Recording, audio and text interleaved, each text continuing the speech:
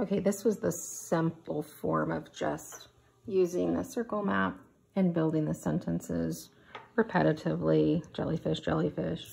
I want to show you a more challenging way. If this was easy for your child, a way to challenge them a little bit more. Same sentence, so I just use purple instead. So if I look over here, we'll go to the have. Jellyfish have, and we did no brain the first time, but this time we can say jellyfish have no brain. And if you want to list more than one, you can put comma. You don't have to put no again, blood, and then we'll use the word or bones. So we'll come down here and we're going to do again, this time we're going to say jellyfish. This is just showing how you can link more than one of those words under the no. They can pick more than one. Jellyfish.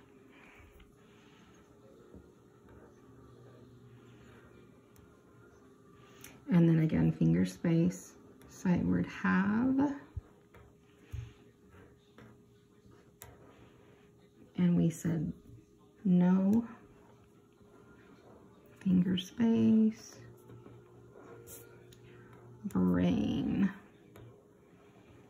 And instead of stopping there like we did here, we stopped and just put a period. We're going to put a comma because we're going to list more than one thing that they don't have, because they have several things that they don't have. And so then we will write blood, and I can squeeze blood in here, so I will.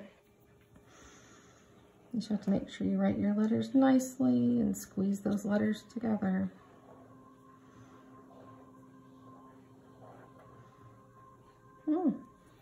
So jellyfish have no brain, blood, and then down here we're going to do or. Remember, this is not an uppercase because it's still part of the sentence. This does not stop your sentence. It's a comma. That's why this is a challenge sentence. Or, and then I'll put bones. Another reason why this is a challenge sentence, it's difficult for kindergartners to understand where their sentence stops. They always want it to stop perfectly at the end of a line. So this is complex. Jellyfish have no brain, comma, blood, or bones, period. And then our last sentence, since we did have, we'll go down to R. Actually, we don't have to go down to R. And they're anywhere between 92 and 97% water. A lot of times you'll find 95% water. Anyways, so let's not go down here. Let's go back up here.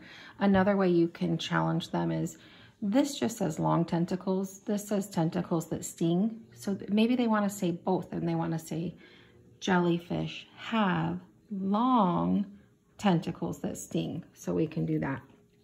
Again, we don't start down here. We start here, and we're just going to put jellyfish again. And if they know how to spell jellyfish the right way, they can. If not, just keep it phonetically. So now we're going to do jellyfish, and I said we're going to go back up and do have. So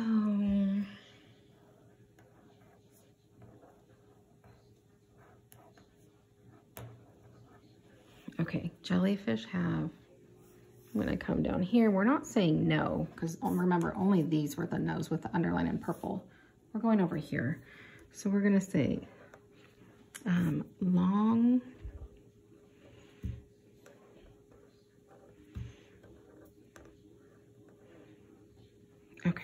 long, and then we said tentacles that sting. Now that's got to fit it in here, so make sure they're not writing too big. Okay.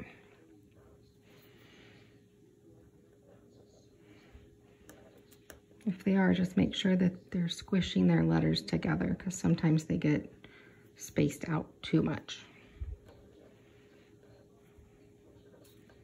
Don't erase, just remind them that maybe they're writing their letters a little too big.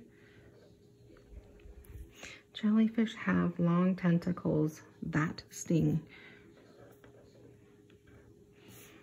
I gotta hold my paper. I'm gonna show you a surprise too. That. And on this one, instead of putting a period, stinging hurts. we're gonna put an exclamation point because that shows excitement. Okay, so let's see. This jellyfish is purple. Jellyfish have no brain, blood, or bones. Jellyfish have long tentacles that sting. Okay, now you get a fun little art lesson. So again, let's look really quick at the comparison here. I think it looks better if you can see it like this. So this was the simple one. This jellyfish is pink. Jellyfish have no brain. Jellyfish are not fish. Here is more complex, challenging your child. Okay. So if you have a white crayon handy, you get a little extension bonus activity. White crayon and blue watercolor. So this is called Resist Art. I'm gonna just take my white crayon really quick. I'm just gonna color in my jellyfish white. And then around my jellyfish, I'm just gonna put some, just some little white circles. You'll see. It's like magic. Okay, and so then all you're gonna do is just take, if you have watercolor, it's just cool, but if not, don't worry about it. You're just gonna go over the top.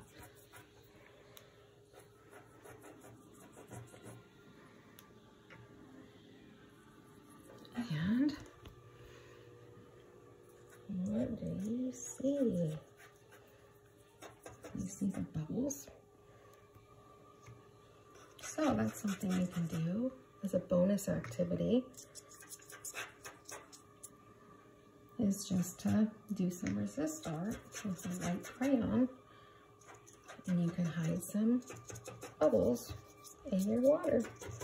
So I hope you enjoyed your quick little lesson on jellyfish, and I can't wait to see your writing.